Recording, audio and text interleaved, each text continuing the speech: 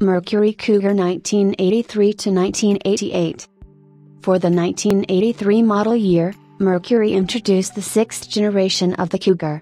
As part of an extensive revision of the Ford and Mercury model ranges, the midsize Mercury model range shifted from the Cougar to the Marquis, split from the full-size Grand Marquis.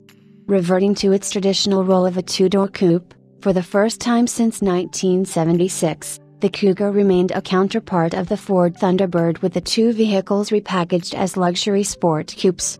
Within Mercury, the Cougar was slotted above the Capri and below the two-door Grand Marquis. Both would be discontinued during its production. Along with marking the first major use of aerodynamic intensive design in an American automobile, the Cougar and Thunderbird were also the first Ford vehicles developed using computer-aided design, CAD. While given a less aerodynamic roofline than the Thunderbird, the 1983 Cougar was far sleeker than the 1982 Cougar XR7, reducing its coefficient of drag from 0.50 to 0.40 in 1987. The sixth generation Cougar underwent a mid-cycle revision with aerodynamic improvements, reducing its drag coefficient to 0.36. The sixth generation Cougar retained the rear-wheel drive Ford Fox platform from the fifth generation. In a departure from its predecessor, a shorter 104-inch wheelbase was used, 4 inches shorter than the previous XR7. As before, traditional Fox platform underpinnings were retained, including a McPherson strut, A-arm front suspension with a 4-link coil-sprung solid rear axle with front and rear anti-roll bars. As with the previous generation, 14-inch wheels and tires were standard, with Michelin TRX tires and metric size wheels as an option, shared with the Thunderbird and Capri/Mustang. For 1985, 15-inch wheels became an option for the XR7. For its 1983 launch, the sixth generation Cougar offered a 120 horsepower 3.8 liters V6 from its predecessor as a standard engine. A 130 horsepower 4.9 liters V8 made its return as an optional engine. For 1986, the V8 was changed to sequential fuel injection, increasing output to 150 horsepower. For 1988, the 3.8 liters V6 was given multi-port fuel injection, increasing output to 140 horsepower. The 4.9 liters V8 was retuned to 155 horsepower. From 1984 to 1986, the XR7 was equipped with a 2.3 liters turbocharged inline-4, shared with the Thunderbird Turbo Coupe. The engine produced 145 horsepower with an automatic transmission, 155 horsepower with a manual transmission. For 1987, the XR7 dropped the turbocharged engine and 5-speed manual transmission, in favor of the 4.9 liters V8. The 2.3 liters inline-4 was paired with a 5-speed manual transmission. A 3-speed automatic transmission was optional. The 3.8 liters V6 was paired with a 3-speed automatic. A 4-speed overdrive automatic was optional, the only transmission with the 4.9 liters V8. For 1987 and 1988, the 4-speed odd transmission was fitted to both the 3.8 liters and 4.9 liters engines. The exterior design of the sixth generation Cougar was designed largely in response to the negative market response to the introduction of the fifth generation Cougar. While retaining a common chassis, a primary objective for designers was to maximize the visual differentiation between the Thunderbird and Cougar. To reduce production costs, the two model lines shared exterior body parts, including front and rear bumpers, both doors, the windshield, the hood, and front fenders.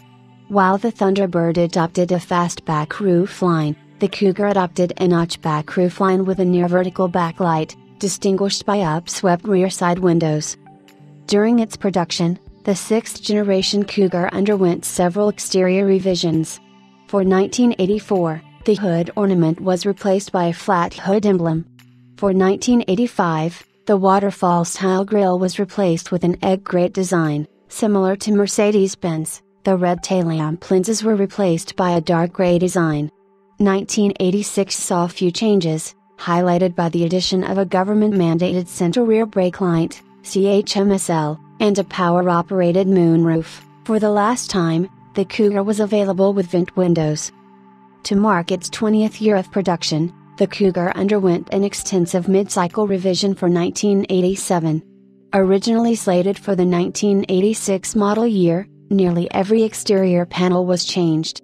To visually stretch the roof line, a compound curved rear window replaced the nearly flat rear glass, and the rear quarter windows were redesigned, with a curve inversely matching the windshield angle. To further distinguish the model line from the Thunderbird, the 1987 Cougar received its own grille, with a large cat emblem, front bumper cover and aerodynamic composite headlamps. Shared with the Mustang GT, the Cougar received new 15-inch wheels, becoming the standard alloy wheel design for 1988.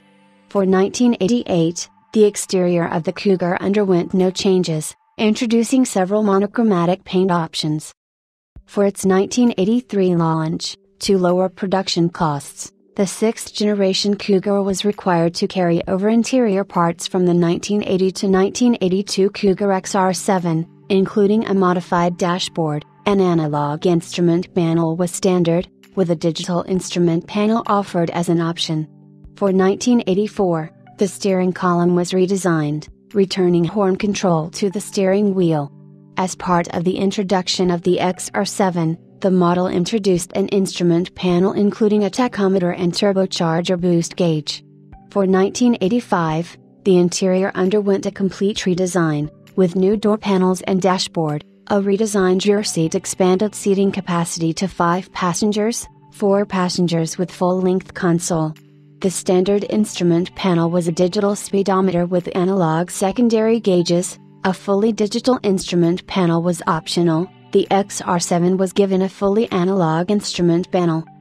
For the 1987 model year, the Cougar saw few changes to its interior, with the XR7 adopting a fully digital dashboard as standard equipment.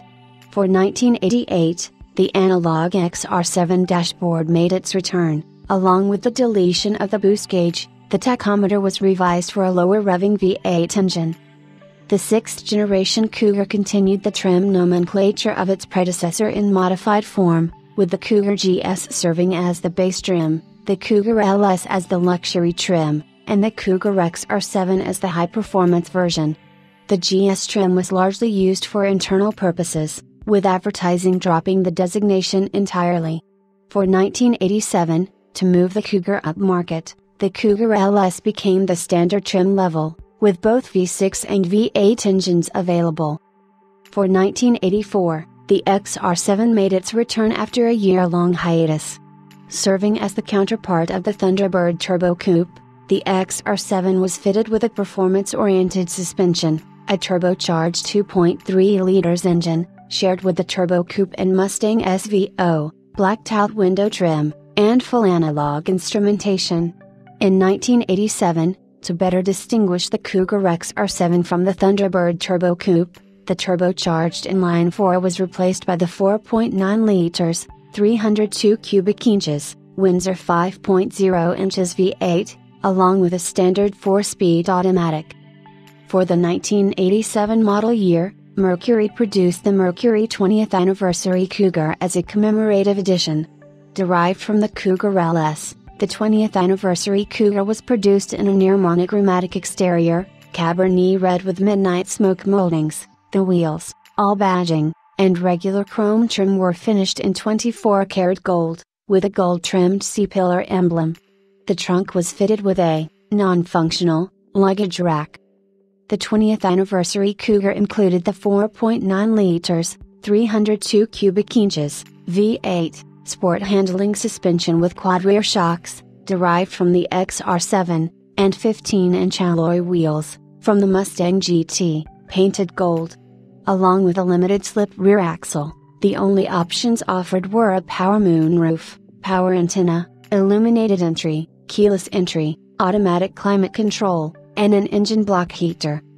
In total, Mercury produced 5,002 20th Anniversary Cougars, 800 were reserved for Canada.